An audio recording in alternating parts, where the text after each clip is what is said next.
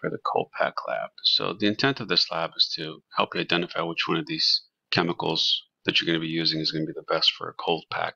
So you want the one that has the largest decrease in temperature and at the same time at the best cost point. So those are the two variables you're considering. So we're going to do a sample calculation to calculate the heat for ammonium chloride and then some of the other numbers you need to crunch for this. So for my mass, I use 2.62. Now you're supposed to use 2.5, but hypothetically, if you use more mass than you're supposed to by accident, you're supposed to use that number in your calculations rather than put the chemical back. So that's where this 2.62 is coming from. If you're able to get 2.5 exactly, perfect. But if you're not a big deal, because you'll still get the right answers. All right, so your mass for the situations, remember it's MC, triangle T. Your mass is going to be 2.62 plus use 25 milliliters of water, right? Now you know that there is 1 gram per 1 milliliter. So if you do your little T chart, you get 25 grams plus 2.62 is going to give you 27.62 grams, because remember, you're supposed to use the total mass of your sample, not just the mass of the chemical or just the water by itself. It should be 27.62. Then multiply that times your C, which is 4.18 joules per gram degree Celsius. And your change in T is going to be T final minus T initial, so 18 minus 22. So you basically have 27.62 grams times 4.18 times -4. Now, since the temperature is going down, you expect your final heat to be a positive number because the chemical in water, you have to flip the sign, and it's endothermic in this situation because the temperature is going down. Remember, what's happening is that the chemical is absorbing heat from the water in order to break its bonds, and as a result of that, temperature of the water is going down. That's what you're measuring, temperature of the water. So let's do the calculation. 27.62 times 4.18 times 4 negative gives our answer, which is -461. For our purposes right now, we want to keep two numbers right at decimal point. That's going to be our usual routine for now.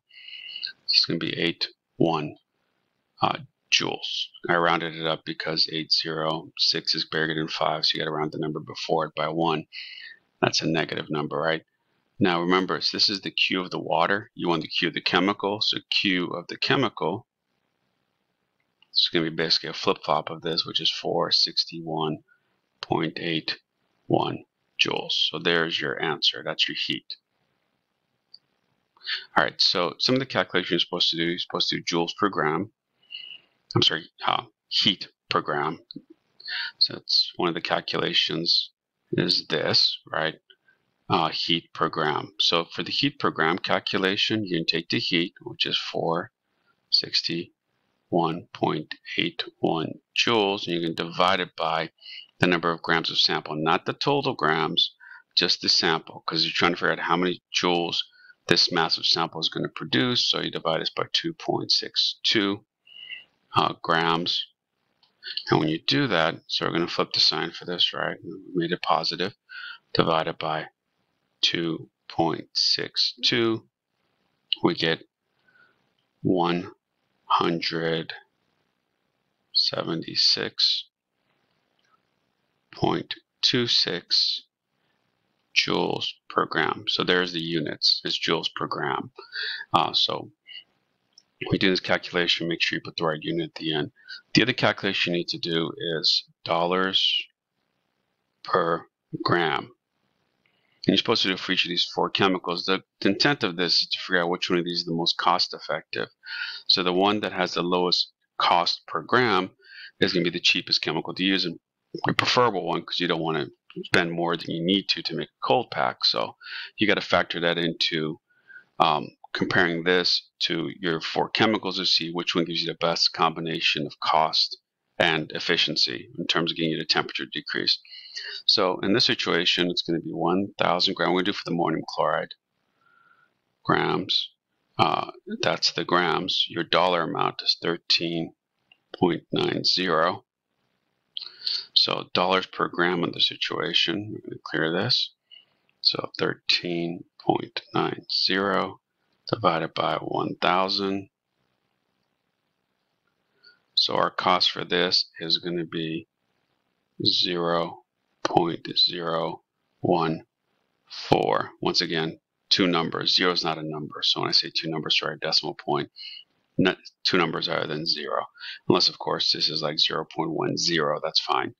I will deal with the reason for that next unit. But for now, that's what you're going to go with. So this is going to be the cost. So it's going to be 0.014 per 1 gram.